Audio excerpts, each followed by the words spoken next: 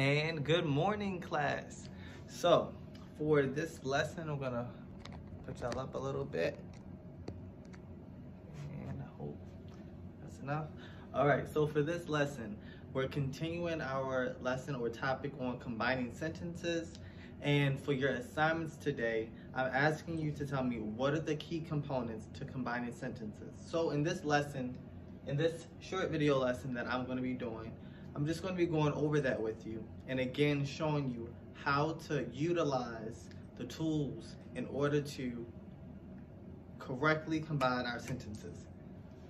So again, we're going to focus on two ways to combine sentences. And the first one is, yes, combine by making a list. So when we're combining sentences, sometimes when we're talking or when we're writing, we may talk or write in a choppy manner where we're saying, I like that artwork. It had nice lines in it. It had good color, bright colors.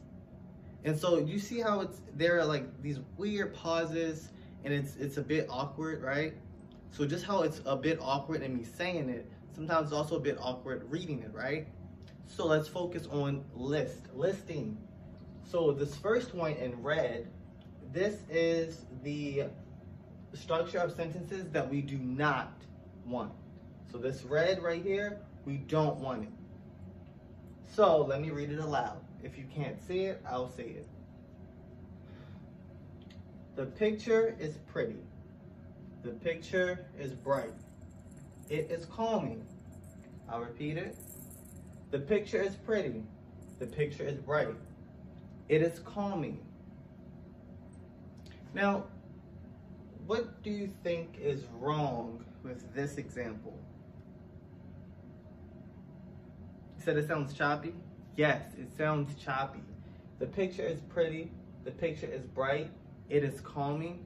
Those are three separate sentences that could easily be combined into one. So now let's move down to this one. The picture is pretty, comma, bright. We can add a comma in here. The comma cannot go here. It's fine just because we have the and. So the picture is pretty, check, comma, bright, check, comma, and calming. So instead of saying that the picture is pretty, the picture is bright, the picture is calming, we can just say the picture is pretty, bright, and calming. You see how we just made that super concise, right? And we shortened it, and we had unnecessary words taken out. Yes. So that's how you can use this tactic, the list tactic or strategy, to help make your sentences more concise and more clear. Now let's look at another tactic or strategy. Let's move down. I believe you guys can see. Combine by using a conjunction. Combine by using a conjunction. And I'm also going to attach in Google Classroom a resource of a debrief of what conjunctions are. But for your conjunctions, your typical ones that you're going to be using are and but. So typically, a conjunction word is a word that you use in transition.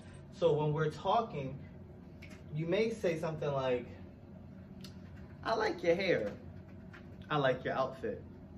But it's much easier if you could just say, I like your hair and your outfit. So we added that conjunction and it helped form and connect those two sentences. So let's look at this again. Combine by using a conjunction. Let's read the first line in red, which is our example we don't want to really look at as far as what's correct. It says, the picture has sharp lines. It also has color. The period. Again, the example is, the picture has sharp lines. It also Pharaoh, it also has color.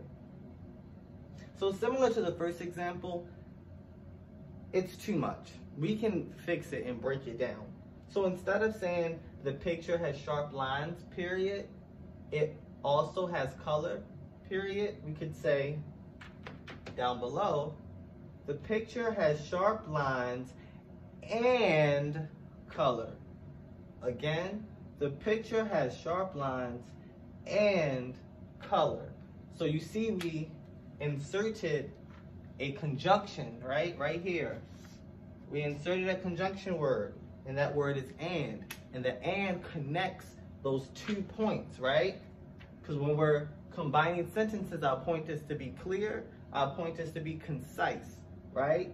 Use less words if need be, and make sure your point is clear.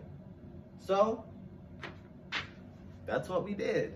So if you need any more help, please watch your Knowledge on the Go videos that are attached to this assignment and some of your other assignments that talk about combining sentences. And also message me if you need any help. I'm here for you. So with that being said, peace.